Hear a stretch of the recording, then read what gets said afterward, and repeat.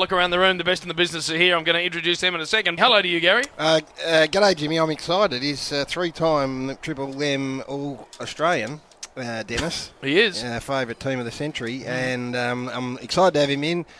Sort of excited about the game in a sort of car crashy style.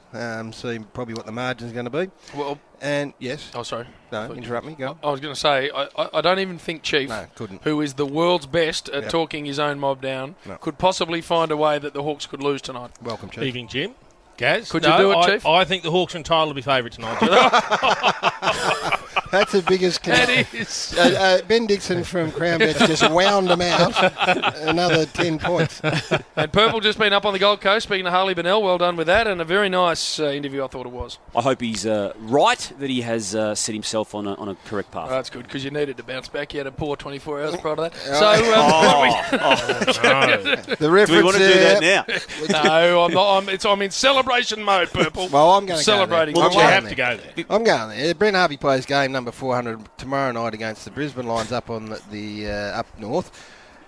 You only had Boomer on your radio show Tuesday, on your football show Thursday, so you haven't pumped him up enough. No, apparently. I haven't. I'll tell you. Where's Brayshaw been? I've pumped the little bastard up that much. He could float out of South Yarra on a nice, the Yarra Valley on a nice morning and head over the city. It's a personality. You know how much I love him.